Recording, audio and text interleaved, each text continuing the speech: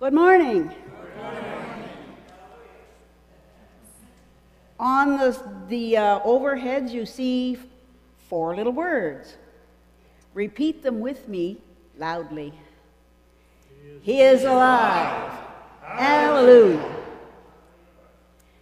The confusion of Thursday is past. The gloom and sadness of Friday is gone. The uncertainty of Saturday is over, because now we know he said is true. He is alive. He is risen. Hallelujah. Hallelujah.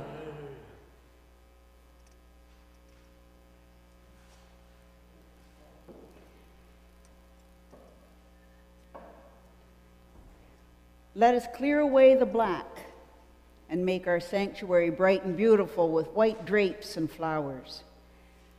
Bring flowers and place on the communion table. Now you're saying, but where are these flowers? Well, they're back in here. We need help. Come on, anybody who wants to come and help, get up and help if you are able.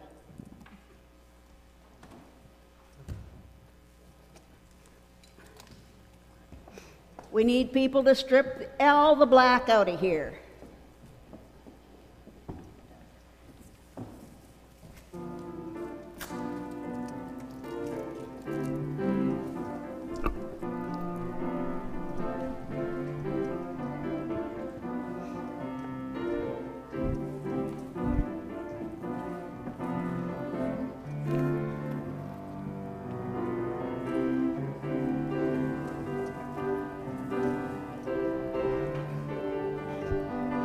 Would you like to help drape the cross?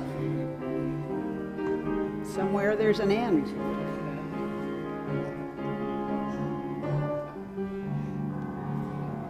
It goes over top of this one. It missed.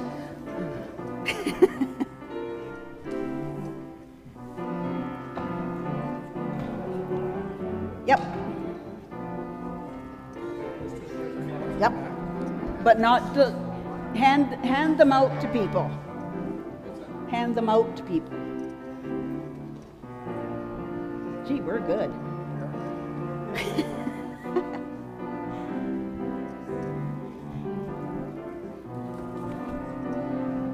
Hang it down the front.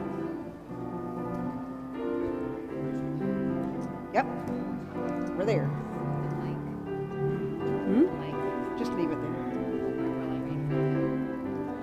I'll put it up, just leave it there. When you get some flowers, bring them up and put them on the communion table.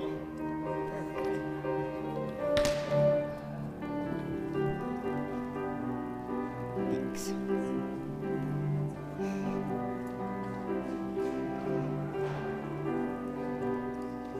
On the communion table, on the floor, anywhere around, just to brighten our sanctuary.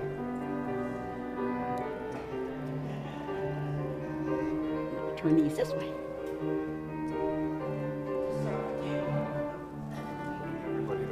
Of course. I like putting everybody to work. It's a good day to work. Sure.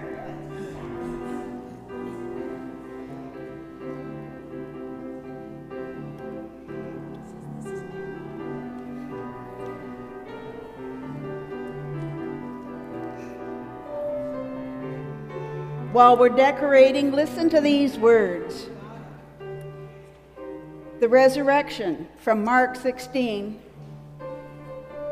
verses 1 to 8. When the Sabbath was over, Mary Magdalene, Mary the mother of James, and Salome came with spices so that they might go to anoint Jesus' body. Very early on the first day of the week, just after sunrise, they were on their way to the tomb, and they asked each other, "Who will roll away the stone from the entrance of the tomb?" But when they looked up, they saw that the stone, which was very large, had been rolled away. As they entered the tomb, they saw a young man dressed in white, sitting on the right side, and they were alarmed. "Don't be afraid," he said. "You are looking for Jesus of Nazareth, the Nazarene. He was crucified. He is risen. He is not here. See the place where they laid him. But go tell his disciples and Peter, he is going ahead of you into Galilee. There you will see him, just as he told you."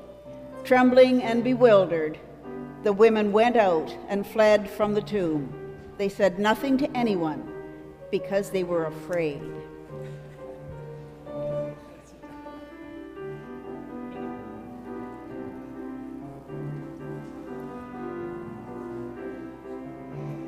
Thank you. Now that you've worked, look at this beautiful sanctuary.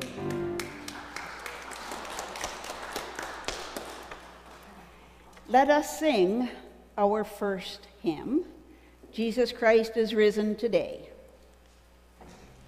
Voices United, number 155.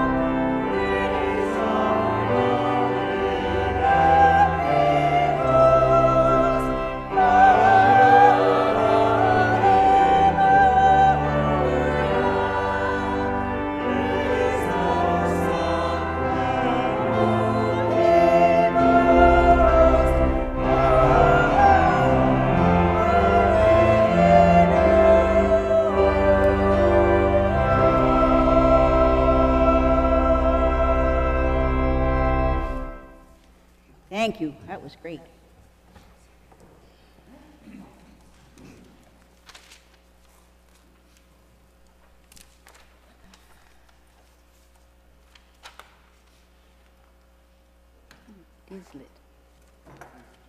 Just barely. But it's there. I'm lighting the Christ candle from the peace candle that I received from the United Church in Whitehorse. This day is a joyous day. We gather this morning in the presence of the risen Christ, whose love and peace gives light to our paths and hope to our days. In the light of our Christ candle, the joy of our hearts is rekindled this day.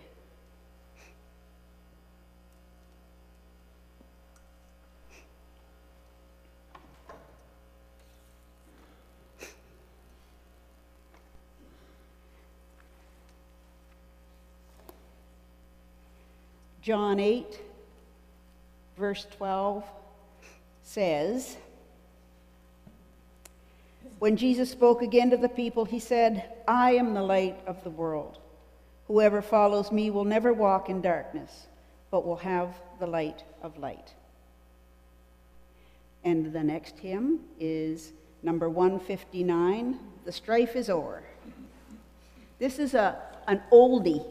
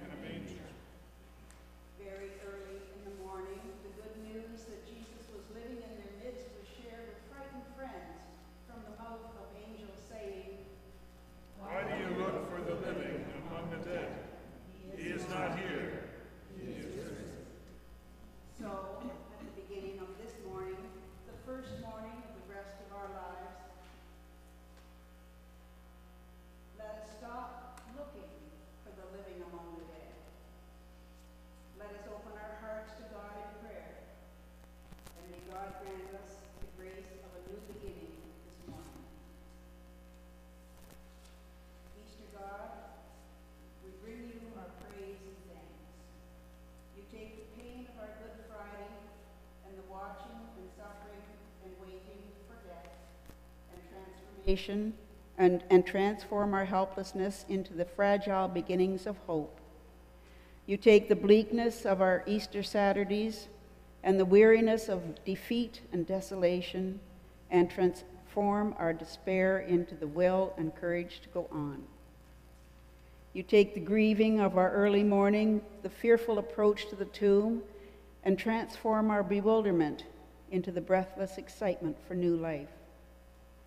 On this Easter Sunday, renew us and resurrect our lives, O God, and let us celebrate the renewal of hope, of life, and love in this world once more.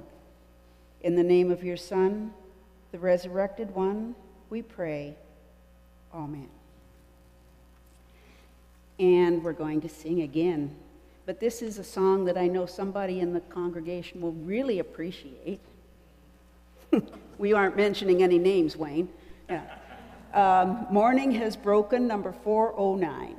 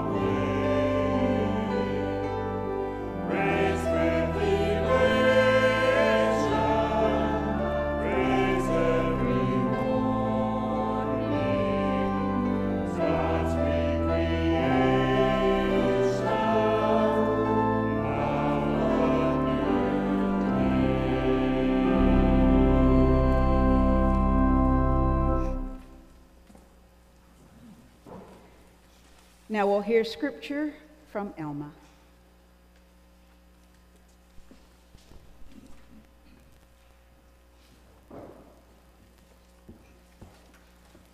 Our psalm this morning is number 118, which is in your bulletin, or on page 837, Voices United. And it's Hallelujah, Hallelujah refrain.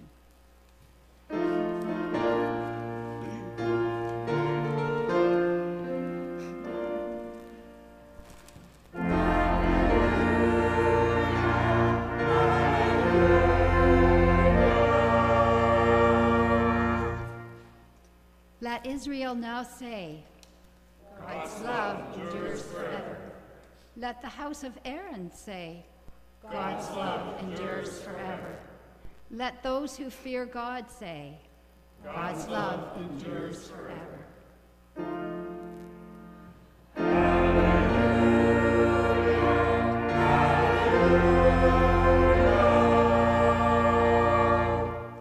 God is my strength and my song. God has become my salvation. There are shouts of joy and deliverance in the tents of the righteous. The right hand of God does mighty things. The right hand of God raises up. The right hand of God does mighty things. I shall not die, but live, and I shall proclaim what God has done. God indeed punished me, but did not give me over to death.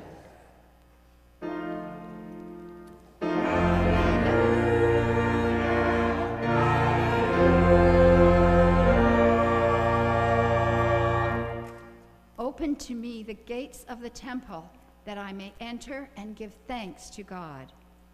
This is the gate of God. Through it the righteous shall enter. I thank you, for you have answered me. You have become my salvation. The stone which the builders rejected has become the chief cornerstone. This is God's doing, marvelous in our eyes. This is the day that God has made. Let us rejoice and be glad.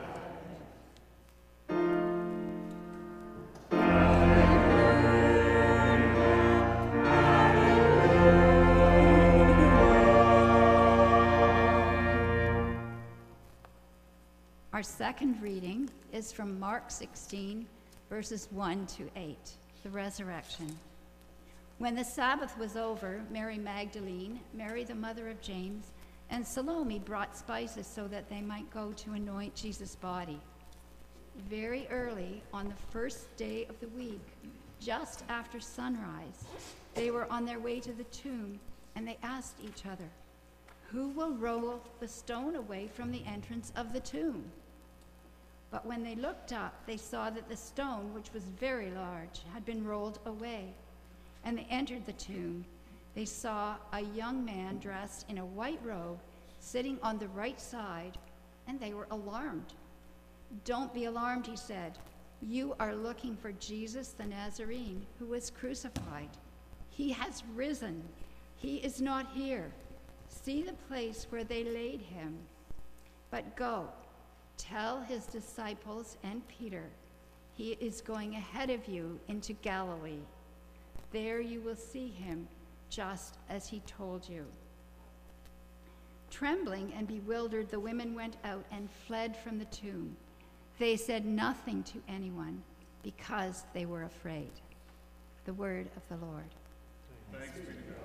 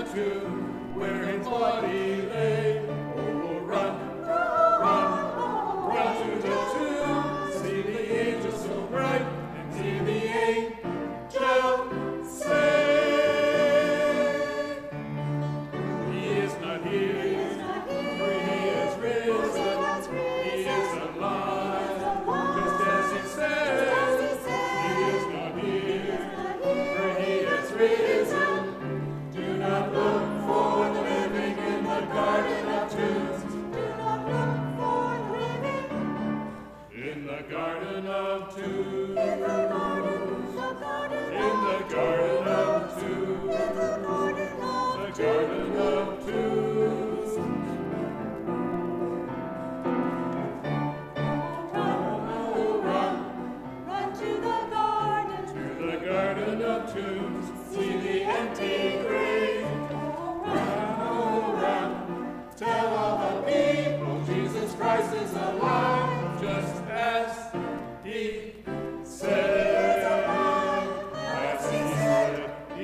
not here, for he has risen.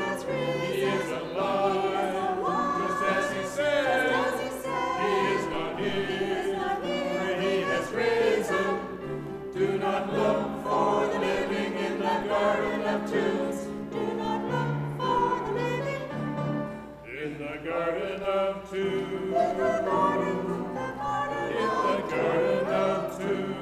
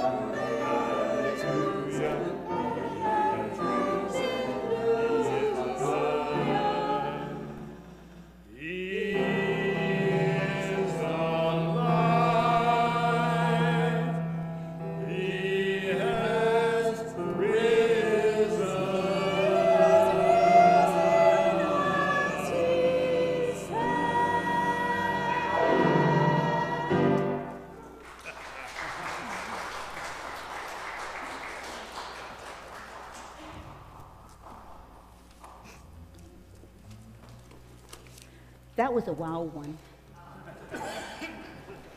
Thank you, choir. Thank you, Azrael, for coming and accompanying us with your lovely keyboard. Thank you, Corey. Thanks. You're welcome. You're not done. Oh, okay.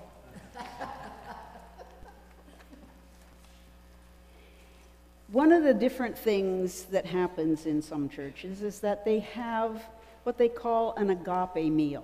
And that's what we're going to be doing today. We're going to share an agape meal. The word agape is a Greek word used in the New Testament for the highest and broadest kind of self-giving love. Agape calls attention to the limitless and overflowing fullness of divine love, love of the one who suffered and died on the cross. An agape meal, or a love fest, as it is also called, is an ancient tradition of the hospitality which Abraham showed to his 3 unknown visitors.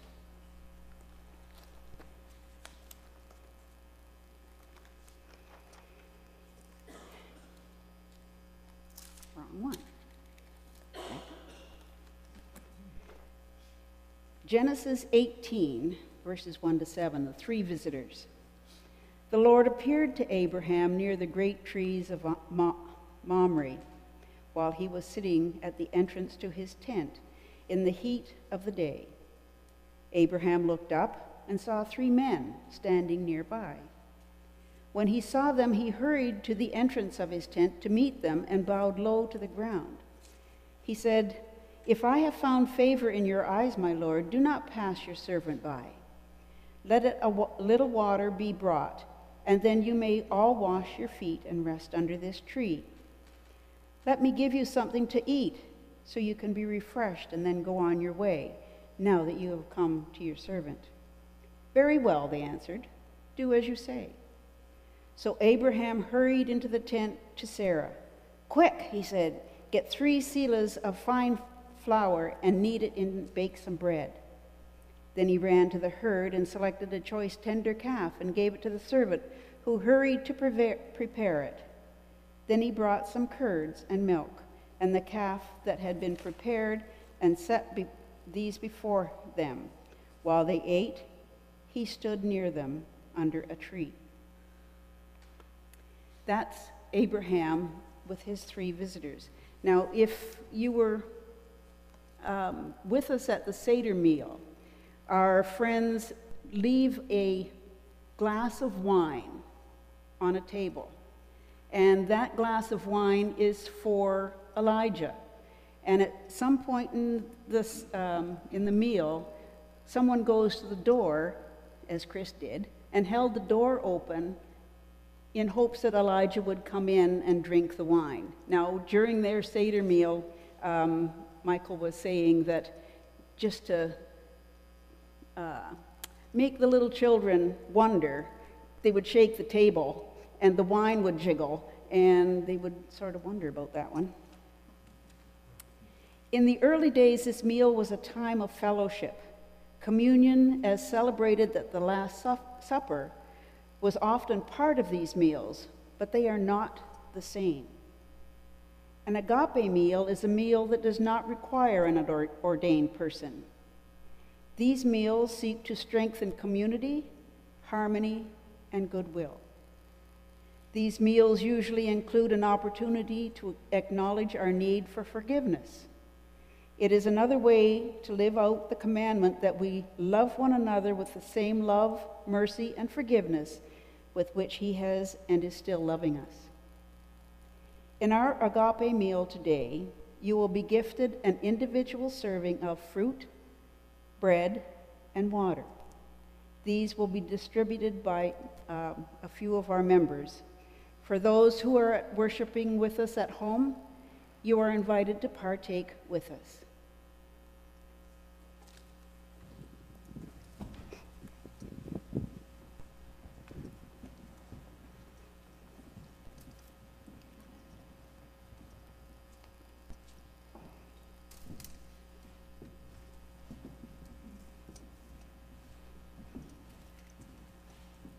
There's another water here in case we need it, but I don't think we will. It's heavy.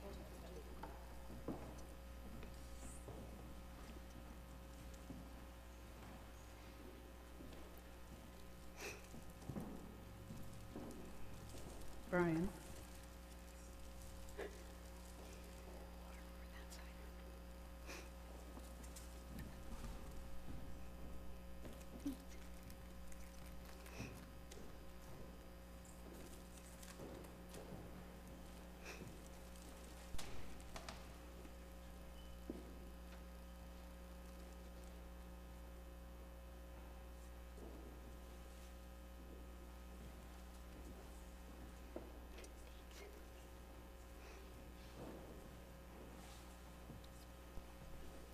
While these gifts are being distributed, hear these words.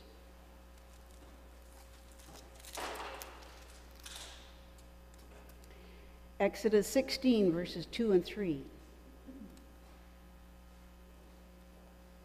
In the desert, the whole community grumbled against Moses and Aaron. The Israelites said to them, "If we had died by the Lord's hand in Egypt, we sat around pots of meat and ate all the food we wanted. But you have brought us out into this desert to starve this entire assembly to death." Verse 11. The Lord said to Moses, "I have heard the grumbling of the Israelites. Tell them, at twilight you will eat meat, and in the morning you will be filled with bread. Then you will know that I am the Lord your God." When the Israelites saw it, they said to each other, "What is this?" For they did not know what it was. The people of Israel called the bread manna, and it was white like coriander seed and tasted like wafers made with honey. Moses said, "This is what the Lord has commanded.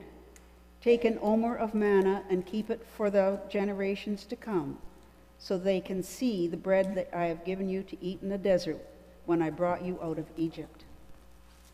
That was about the bread. The water, Exodus 17, verses 1 to 7. The whole Israelite community set out from the desert of Sin, traveling from place to place as the Lord commanded. They camped at Rephidim, but there was no water for the people to drink. So they quarreled with Moses and said, "Give us water to drink."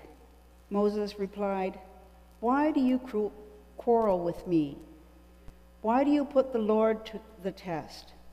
But the people were thirsty for water there, and they grumbled against Moses. They said, "Why did you bring us out of Egypt to make us and our children and livestock die of thirst?" Then Moses cried out to the Lord, "What am I to do with these people? They are almost ready to stone me." The Lord answered Moses, "Walk on ahead of the people. Take with you some of the elders of Israel, and take in your hand the staff with which you struck the Nile, and go. I will stand there before you by the rock of Horeb. Strike the rock, and the water will come out of it for the people to drink." So Moses did this in the sight of the elders of Israel, and he called the place Massah and Meribah, because the Israelites quarreled, and they tested the Lord, saying, "Is the Lord among us or not?" Before we partake, let us sing our grace, which is printed on the overhead.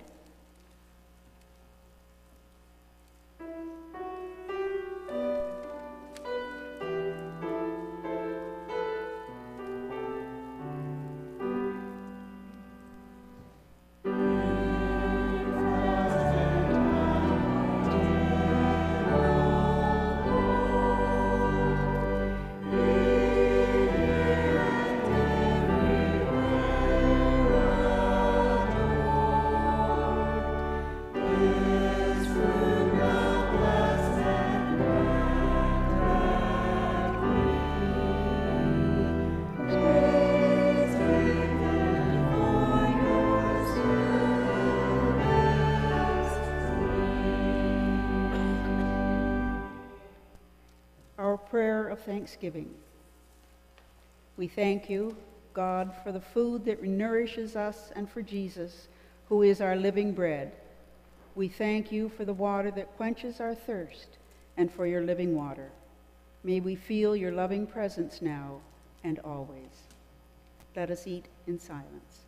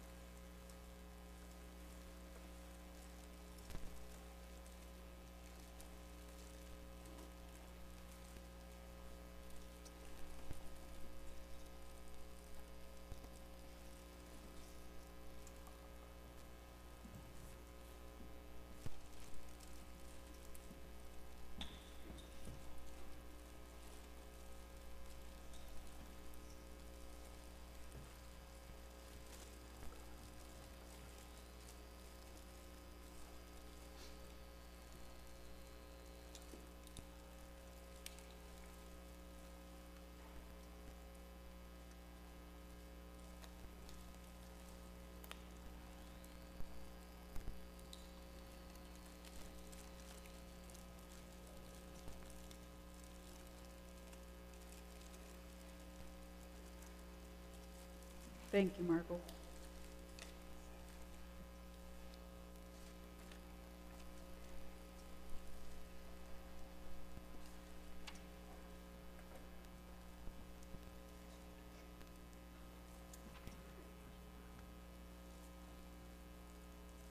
Finish what you will. If you want to finish your bread and your water, that's fine. If not, our meal is concluded. May the grace of the Lord Jesus Christ and the love of God and the communion of the Holy Spirit be with us now and forever. Amen.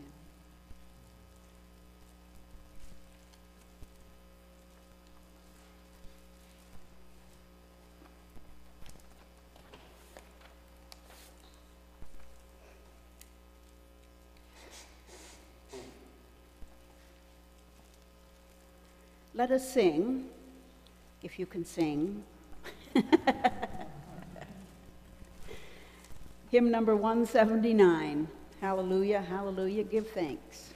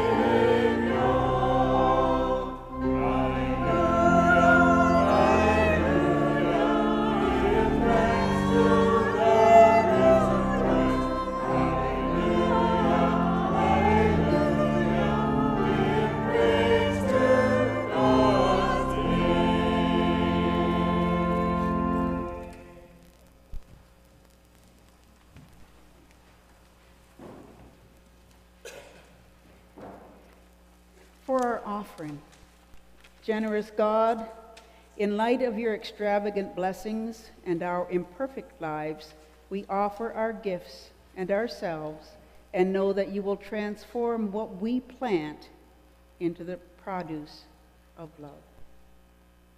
I invite Chris to share with us.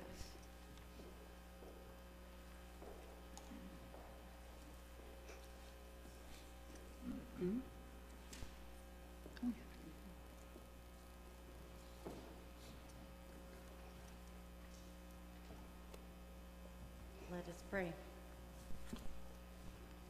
Creator, Mother of life, Father of radical love. Here we are on the glorious resurrection morning. Thank you. Thank you for this joyful follow-up to the dark and sorrowful Friday we experienced. Even more than 2,000 years later, when we know what Easter morning will bring, we thank you for the opportunity to celebrate again. In Matthew 28, verse 6, and in the choir anthem this morning, we hear, "He is not here, for he is risen," as he said. Thank you for the stone rolled away, for the women who found the empty tomb, for the disciples who listened and believed. Thank you for our risen Lord who taught radical love, and we thank you for feeling that love surrounding us, for knowing that Jesus is with us always, and for the opportunity we have to put that radical love to use every day. As we carry that love from here with us out into the world, we become more aware of the people and situations all around us that could use some or a lot of that love. Be with us, risen Christ, as we look out to the world and help us identify what can we do. There is so much struggle and conflict across the world. Help us hold these people, so many people, in our prayers. Some of them are our neighbors. There's so many people across the world living in poverty. They struggle with food security, housing, paying bills. They're in our neighborhood too. There's so many people across the world impacted by violence, oppression, isolation, mental health or physical health concerns, and on and on. They are in our neighborhood too. Empower us, risen Christ, to help. Show us, risen Christ, how to help. Be with us as we take our radical love into the world to make a difference somewhere, maybe even next door. Amen.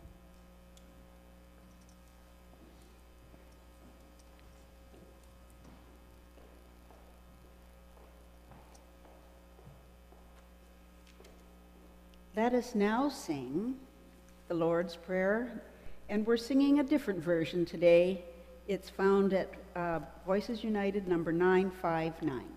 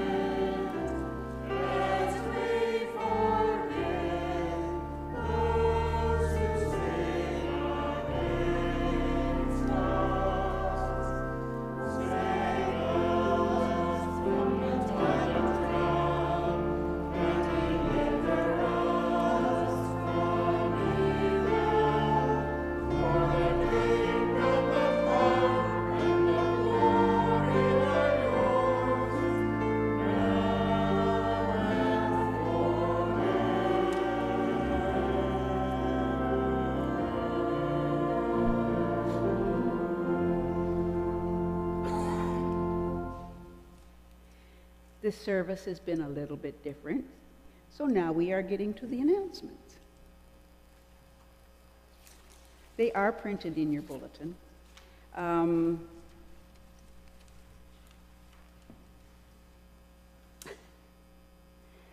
you go to the next screen, Carol? about our future ministry. It's agreed that we are going to pursue an intentional interim ministry person. For pastoral care, while we are without a minister, for anything that's very emergent, you can give me a call or call the office, and we will make sure that things are looked after. Our free concert that was postponed because of almost like a non-storm. It stormed on the Friday morning that we were supposed to have it, and we got a lot of snow, and it was miserable, and by 4 o'clock in the afternoon it was all gone and we could have had the concert. But we're having it this Friday instead, and it's Joe Calverley. He's been here with us on the organ numerous times. The coffee hour sign-up sheets at the back, and we ask that you put your names on any spot that you can, and your costs will be reimbursed, and we ask for people to take on the prep and cleanup. Free soup supper, Wednesday, April the 10th at 5 o'clock. Everybody's welcome. Do we know what kind of soup we're having? Autumn soup, isn't it? Good soup? Good soup.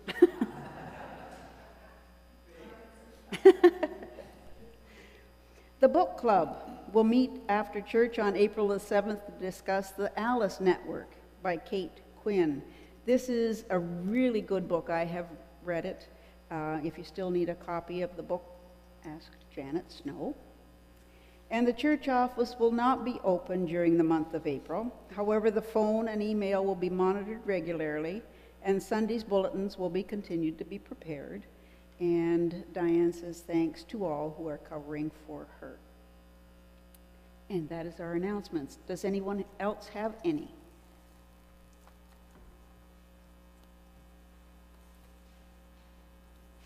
If not, we will go on to our benediction.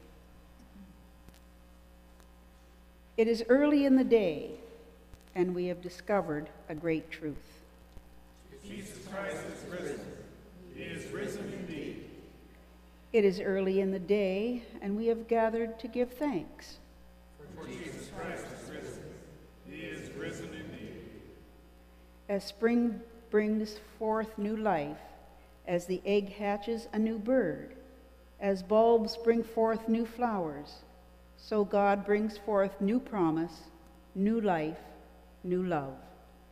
For Jesus Christ is risen. He is risen indeed.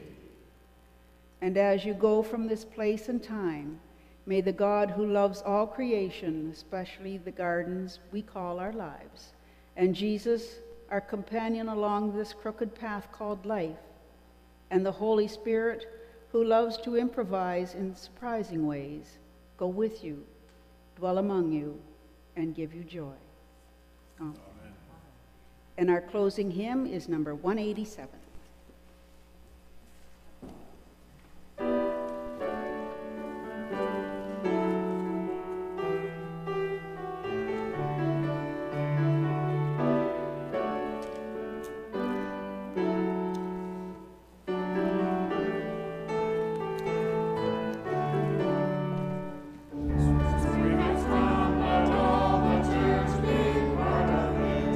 The world has changed and God is at